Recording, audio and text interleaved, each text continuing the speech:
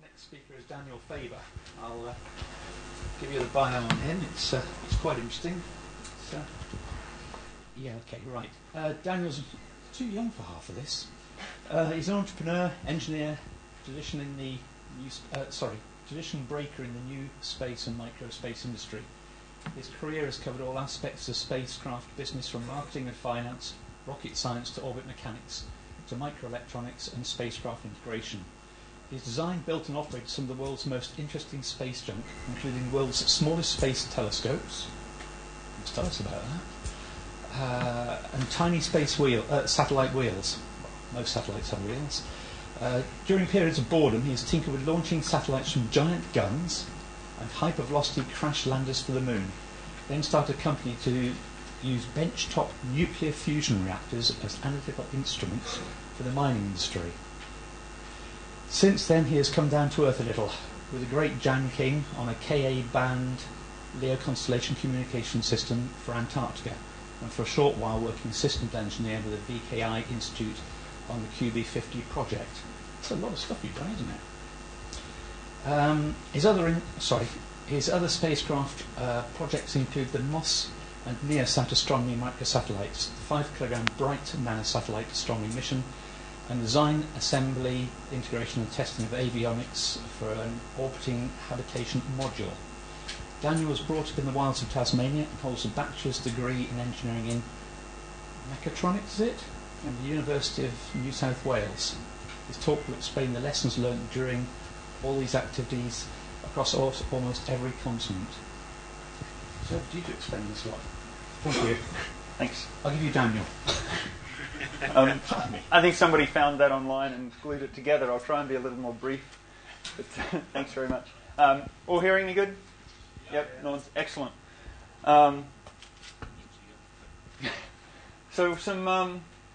the idea was to present some lessons learned and a bit of a crystal ball gazing into where microsatellites and nanosatellites are going. I'm currently working at ISIS, end-to-end small satellite solutions. They sponsored me to get here, so they deserve the plug. CubeSats are us. This is some of the stuff that I've had fun with that was mentioned. I need a pointer. Do we have a pointer? Anyway, there's a whole bunch of subsystems and then some satellites, 50 kilogram microsatellites that did sub-arc second pointing to look at how stars wobble. And then a satellite similar kind of size to search for asteroids. This is the little 5 to 8 kilogram astronomy satellite with its tiny little telescope in there. It's about 20 centimeter cube. And that's coming about 10 years later than this one over here to do the same mission. So we've gone from 50 kilograms down to, or 60 kilograms down to about 8 kilograms, and the technology moves on. So there's a constellation of 6 of those at the moment. There may be more going up. There are good reasons to get big ones. There are good reasons to get small ones. They both have their place. Habitation modules. I was lucky enough to work with Bigelow Aerospace. This is the Antarctic broadband thing, looking at Ka-band for Antarctica. And then at ISIS, we're putting together a little AIS satellite at the moment. So those are some of the things that I've tinkered with. There's lots to do in microspace. So what is this microspace thing and microsatellites and nanosatellites that have no relation to millionths and billionths?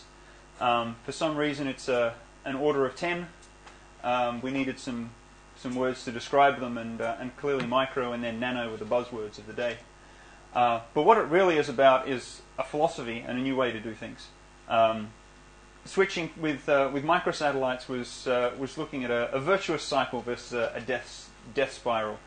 People have described the big space industry as launching big satellites that cost a lot infrequently, therefore having to put as much as you could on them and making them more complex, and therefore needing more testing, and therefore they're more expensive, and therefore you can't afford them, so you launch them less frequently, and therefore you amortize your development of the rocket over less launches, and the cycle repeats. Excellent. So the microsatellites, by dint of being smaller, we can launch more of them more often, and get more experience, so that when we do the next one, it's been a short time since we did the last one, we can carry that experience over, improve the systems, make them smaller, launch them more often, and go around a positive cycle. So that was how people have described the microspace philosophy. It's not about size, it's about doing things quickly. Size helps. What CubeSats have done, which is really interesting, taking that to another level, is allow a natural selection to go on where you can have incredible variation because it doesn't cost a lot to have that variation. And then things fail and get selected and culled out, and then some of them survive. And those ones, we keep going, we build variations on those. And as long as we can tolerate the failures, as long as we can make the mistakes and not have our industry collapse, or not have the company or the university collapse, or the team fall apart, then we can keep going very quickly and very rapidly work our way through a sort of random process to systems that are more and more complex, more and more reliable, have a lot more capability. So I'll have some things about CubeSats and where they're going, and that's where we are. But the big thing is, it's not about size, it's about doing these cycles quickly and being able to try things, being able to select what works and fail, and survive that failure and carry on. So, this is microspace writ big. Bigelow Aerospace have built these prototypes for their space hotel. I think they're the world's largest microsats, about 1.5 tons. You can see fail. You can see someone standing here, just to give an idea of the size. They go up, scrunched up around this truss, and then inflated on orbit. Oh! Comes out. Oh, comes out other end, bottom. That's where it comes out. The arrows. Ah, there it is. Okay, great.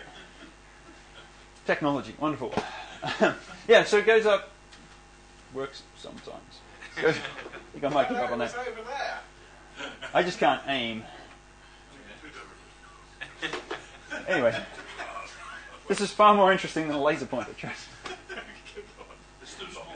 Yeah. So this one was 1.5 tons, went up, scrunched up around the truss and inflated. But Robert Bigelow, I think, was quite courageous in what he did with this, and he threw out the rule book on how to build space habs and how to do this kind of mission. These were technology demonstrations to test the inflating system, and he just gave us a very short time frame and said, build this thing. I got pulled in as a subcontractor. I can't really claim to be involved in a lot of this, but you might know Space Quest in the US. They did a bunch of the avionics, and that's where I got wrapped into it. So there's a lot of microsat technology that went into this, but incredibly short time frame. 2 of them launched, so there was mission level redundancy. One of them could have died, and we would have fixed the problem on the second one and put that up. As it was, they both succeeded very well. They both launched pretty much on time, give or take your standard launch vehicle delays of a few months here and there, and yeah, excellently successful. So that was a really good example, I think, of how size just doesn't matter. And the cost of these compared to what they would have been in a normal development process was tiny. So a bit more about where microsats have been. I think this graph's a really nice one. This is university class spacecraft, and you can see coming along. We've got these satellites of 40 kilos, then getting smaller, 10 to 40 kilos, and then all of a sudden we've got these really tiny ones when the technology's hit that point. And then we hit CubeSats, and it just takes off. So the modern microsat, sort of an AMSAT invention, the digipeaters and things that were put up by AMSAT, and then SSTL and Surrey, of course, really ran with that, which is fantastic. And now we've got the CubeSats, and the CubeSat, the real key to it is the interface. What we've done is separate the launch vehicle from the satellite by putting it inside this tube. Brilliant idea from Bob Twiggs, the guys at Cal Poly in Stanford. And you really now can innovate inside this pod and do whatever you want, and it's not going to affect the launch vehicle. So heaps of these being launched. State of the art, really, we're pushing the boundaries on all of the things that where size matters. We can point very, very accurately now. We're deploying solar panels to get more power, which lets us do more comms. We're going up in frequency so things shrink. and we can get more bandwidth. Apertures, it's just, Chris is sitting here nodding. He's looking at linking satellites together to increase the apertures. People are looking at deployed systems for those and ways around that.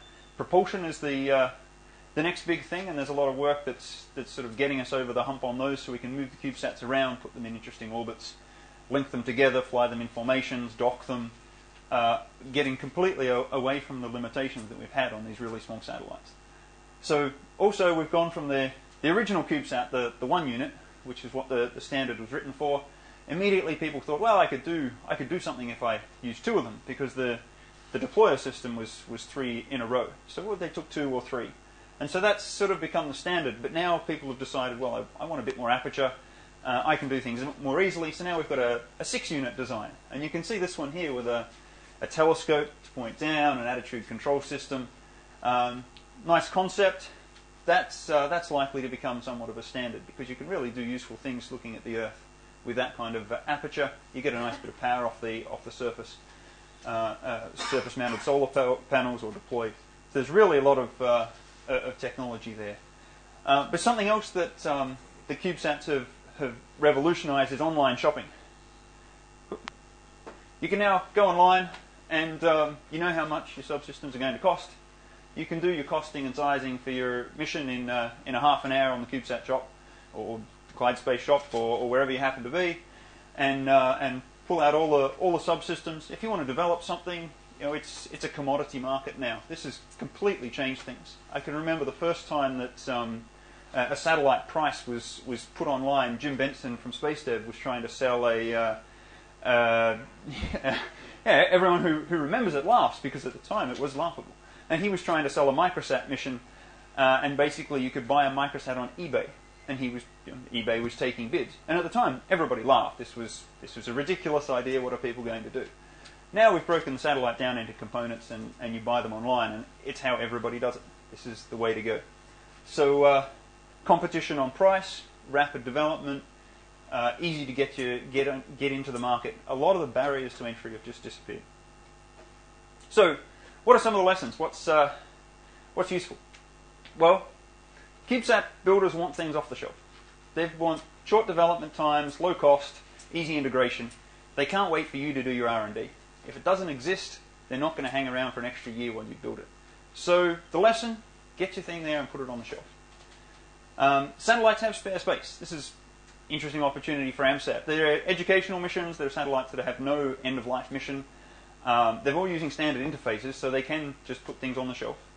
If you were to come along with a payload and just sort of shop it around, everyone, I have this linear transponder, UV, whatever you want, other frequencies, go for it. Make the board, shop it around, people will probably fly it. You're going to do a lot less paperwork than building your own satellite. It's going to cost you a lot less. There are people who are quite friendly with amateurs, just as we're quite friendly with them. We lend them our frequencies. They quite often will make some space available for us. And it gives us a chance to better engage with the CubeSat teams and bring them into AMSAT. So I think there's a whole bunch of opportunities there. What we have to do is make CubeSat compatible boards and antennas and just work them into the missions. So that was my sort of big AMSAT lesson. Let's go ahead and do that. Some of the other things, the satellites shrink, but the paperwork doesn't. The paperwork is expensive. It drives the launch costs, and it drives the satellite cost. So what you want to do is minimize paperwork, but if you don't do any paperwork, you're going to get stuck. You're not going to know how it was built. You won't know how it goes together. You'll end up spending more money trying not to do any paperwork. So you've got to manage it, choose what you're going to do, and justify every document that you do. If one person is designing the power system and the solar panels and the batteries, they don't necessarily need an interface document except to remind themselves what they did. But if it's 2 separate organizations or even 2 separate people, you've got to make sure those interfaces work. So you've got to think seriously about how you manage your team and where your paperwork is needed. But if you get your interface right, or if you just borrow somebody else's interface that they've got right, then you don't have to do the paperwork. You just copy theirs. And this is where you can really start saving things. So the CubeSat revolution is about these interfaces. It's where you make the improvements in systems. The interfaces might be large and bulky and slow and tacky and so last millennia, but you can innovate around those interfaces. And you know that it's just going to work. You save yourself that time. And I like to compare this when people use the PC paradigm. I like the Cambrian explosion. When cells finally figured out how to work together and form complex multicellular organisms, all of a sudden life sort of took off and there was a massive explosion. This is where we're at with CubeSats. The CubeSat standards and the interfaces that we've got, you can just start plugging these things together. So I'm looking forward to Chris making the docking interface standard, and all of a sudden we'll have multicellular satellites. That's the cusp that we're at. So yeah, the last thing, one of the important things as well is that satellites are made of software. It used to be that satellite engineering was in mechanical engineering in university, which had come perhaps from the aero industry and needing to design those structures. But pretty quickly everyone realized that satellites were electronic boxes, and you did the mechanical stuff to support a large amount of electronics. These days, satellites are made of software. And software is a curse and a blessing. You can fix everything in software if you have infinite time and resources. Jan King, past president of AMSAT-UK, he highlighted the funnel problem, where if you're trying to build your satellite, you've got to make sure that it's all working as you bolt it together. And if you've got any kind of problems, and there are always problems, you think about how to write the code to fix it. The code is inevitably the last thing that can get written, the last thing that gets made, and all of the problems work their way down to the one software guy who's come along to save your project, who's scaring everybody else off because he's got a little empire. And then you're stuck with this guy who's going to take as long as he's going to take, and nobody else can get close. So beware of software complexity.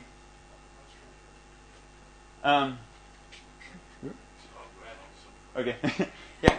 Beware of software complexity. Make your satellites reprogrammable so you can launch them without the software if necessary. Half of the satellites that I've worked on have had the software written once they're in orbit, which is a good way to get around the problem of the funnel, but means that then you've got to wait in orbit.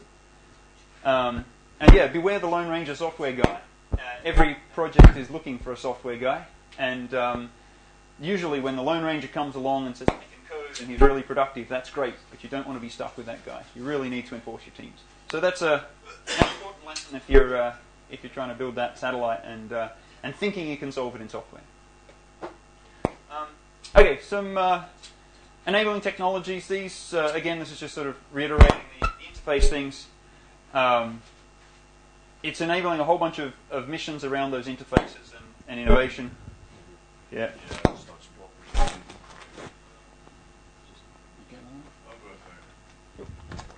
Okay, does that work? Good. Yeah, so there are a few useful applications for a 1 unit CubeSat, but there are unlimited things you can do with the systems inside a 1 unit CubeSat. And that's where we're headed. So I've got some more slides which I can go through about sort of where the technology is going and the like, but maybe people have questions about that first. I don't know how I'm going with time. Do we have any? Yeah, you're right. Let's do. Keep going? We've got another 15 minutes. Yeah. Okay, these are all fairly generic CubeSat things. Design aspects, small teams, short mission life cycles, modular systems, plug and play, off the shelf, stack them together. So these are standard CubeSat configurations. They come in 1 unit, 2 unit, 3 unit, 6 unit, 12 unit. I've heard of 27 unit or 48 unit.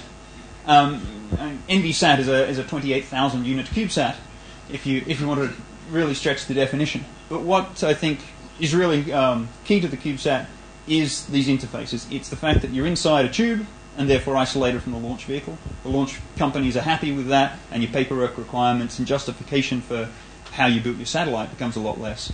And then on the inside of the CubeSat, you've got this PC-104 backplane or new standards as they come along, and you can innovate around that and reuse these things off the shelf, plug them in, and more as the interfaces get better and more mature, it's plug and play. So we've got a whole bunch going on, off the shelf, plug and play. Deployment systems that ISIS is looking at, this quad pack, which can launch 4 3-unit satellites, 2 6-unit satellites, 1 12-unit satellite. This this is sort of where it's heading, and there's a lot of similar systems being designed out there. As you get to the 6 unit, you've got the payload capacity, because 1 unit is the standard unit that takes care of your housekeeping, and then you can think about using 1 unit for attitude control. And with the 3 unit, the 6 unit, you're still left with a lot of the payload space. So that's interesting. And the payloads are getting bigger, more powerful, bigger apertures. People are looking for that. Some of the enabling technologies, comms, dear to our heart. Biggest perceived bottleneck for things like Earth observation missions. We don't have high bandwidth comms microsats yet, but we tried to beat that with Antarctic broadband. So it's coming along. S-band at 1 megabit exists these days. 5 to 10 megabits is coming. X-band is coming. Antarctic broadband was KA. That's coming. And with that, you see these throughputs step up. And these are all with these tiny little satellites. So we can support pretty high data rates now for operational missions. And question for AMSAT, where do we want to go? How can we use this to do what we love? Other things, attitude control, reasonably important if you want to point a directional antenna. That's now a solved problem. You can point a telescope. You can point looking up, looking down. Lots of things that you can do. So the typical CubeSat systems at the moment are magnetorquers. They'll give you 5 degrees, something like that. Reaction wheels are now off the shelf, and so people are talking sub 1 degree. And star trackers coming in line, and various other sensors. It's all driving down the size. Standard interfaces again driving down the costs, and we can put together quite quickly a high performance mission. Something that we're seeing here is integration. So you can buy a complete 1 unit stack that does all of the attitude control for the satellite, and you basically punch in the parameters, the mass properties of the satellite into the software, and it should start taking care of all of that. Those systems are fairly new, and it'll be interesting to see those develop and mature to the point where they really are plug and play, and that's all coming online. And what we're seeing is sort of this progression. So the educational outreach CubeSats using their magnetorquers, giving us maybe 5 degrees. Technology demonstration needs to be a bit better. It's about 1 degree, starting to look at reaction wheels, and then getting into these operational things. And no one knows where it'll go yet. It really depends on the mission and the creativity of the people who are designing them. So now it's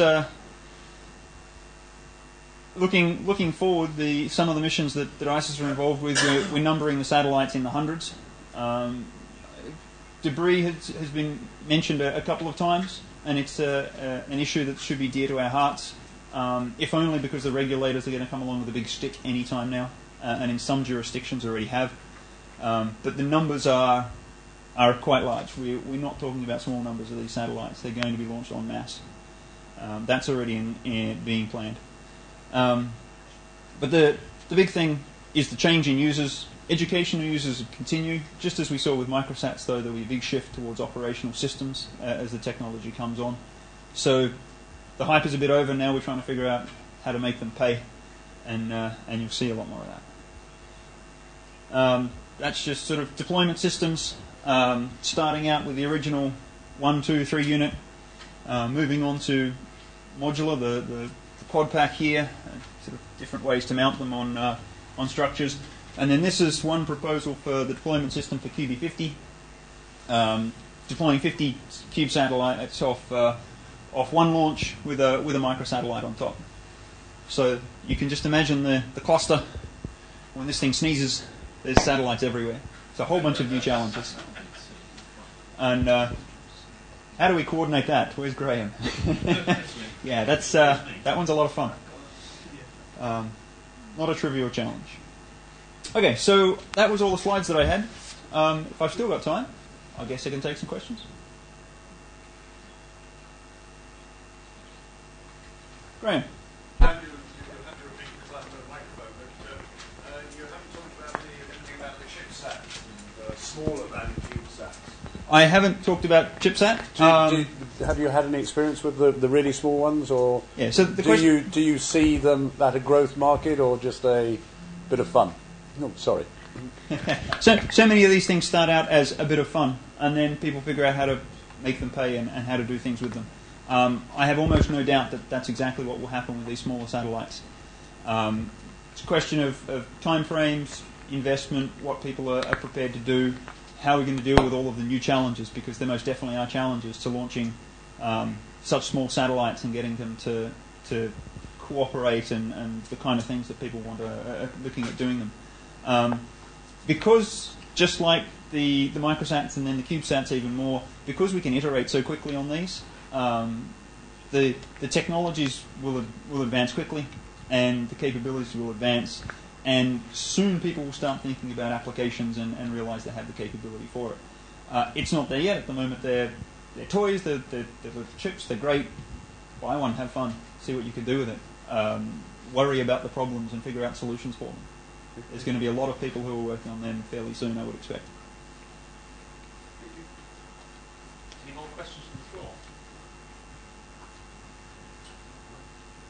Oh, right, okay, thank you. Yeah, I'm talking more about the launching problem as people such as Virgin are producing suborbital craft, and I'm sure there's talk at some stage of being able to launch with an extra rocket from the satellite holder or whatever. Are you talking to people such as them about better ways of launching, cheaper ways of launching? Yeah, there are quite a few companies that are developing suborbital. Most of them are looking at the tourist market, but specifically Virgin Galactic, I think they took a couple of $100 million investment to build a rocket to put on top to do almost exactly what you're describing. So, yeah, people are doing it. It will happen. In the US, a lot of that's been driven by defense spending and their desire for operationally responsive space, which means putting up a satellite if you shoot mine down very, very quickly to cover any area of the world. So yeah, there's a whole bunch of things that are happening. I can't comment on what ISIS is doing. I'm not involved in the launch side and the organising of launches. But yeah, expect to see that. Whether or not that has an impact, a positive impact on the price and the volumes, often depends on how you do the math. I mean, in the US, you can get a free launch with Alana by putting in the application, and there's going to be a lot of spaces there. If the government's picking up the tab, does that mean that the launch is free? It completely depends how you do the accounting. So how the math will fall on these dedicated CubeSat launch or nanosat launch vehicles, at the moment, it's anyone's bet. I like to be optimistic, so I'd say that it will make an impact. Okay. You got another one? Well, yes, another one, because I was telling a friend of mine about this convention, and the term they used, excuse this, is more crap in space. How well documented are all these CubeSats, and how easy will it be to make sure that they actually don't become crap in space? They will become crap in space. They're very, very interesting bits of space junk. The question is, everything that gets launched is crap in space. It's a matter of how dangerous it is and how long it hangs around, in what orbits, what the likelihoods are of crashing into it. At the moment, the most dangerous place to be is geostationary orbit. It's also the most valuable real estate that we have. So there's a lot of work being done and a lot of coordination being done. The advantage they have in geostationary orbit, and this gets a bit into the economics and the law, is that companies own the slots. It's their private real estate. You get to put your satellite in that slot and nobody else can. And it's, enclosure acts in England several centuries ago, all of a sudden you improve the quality of the land you own. So there are now cooperative agreements and a lot of bureaucracy around maintaining and preserving and increasing the value of that real estate. So I say we sell low Earth orbit to, I'll take 600 to 800 kilometres. There's a lot of work going into protecting the geo ring because it's so valuable and because companies have those specific places. In LEO, it's a lot different because you're not in a slot that is so well defined. It's hard to tell everyone else to keep out. So we have rules coming in, and that's what we're going to have to respect. The rules now at the moment, the guideline is to deorbit in less than 25 years. So then you would go into an orbit that just through atmospheric drag and change of the orbit will bring you back into the atmosphere where it will burn up. That's a good way to do it, but then that introduces other difficulties. So the industry at the moment is really wrestling with this and hasn't come to terms with it, but it's something that that's improving. It's the front of a lot of people's mind now, and there are steps being taken to reduce the debris, reduce the chances of explosions, which are the biggest cause of fragments. In terms of your first question, how well are these tracked? How well are they known? So far, CubeSats are contributing a very small, and microsats are contributing a very small part of the debris problem, if you like. There haven't been fragmentation events of CubeSats, mainly because we don't carry propulsion. And it's most of the particles up there are because of explosions of propellant tanks that weren't passivated, they weren't vented. These days we vent the tanks. There's a whole bunch of good things that are done by responsible operators. So that's all changing. We don't let O-rings fly off into space. We try and capture them all and keep them attached. This used to happen. A rocket would go up and pieces would just come off all over the place. And that was an excellent design when space was empty and nobody worried about it. But as space seems to fill up, there's a lot more activity. It means that we want to minimize those possibilities. So there are activities that are being done to slow down the increase in debris, and there are concepts being put forward to reduce the debris. But it's not a trivial problem, it's not a solved problem, and it's one that we're going to have to deal with. Thank you. Any more questions? No? Any from the web? Nope. Right, thank you very much.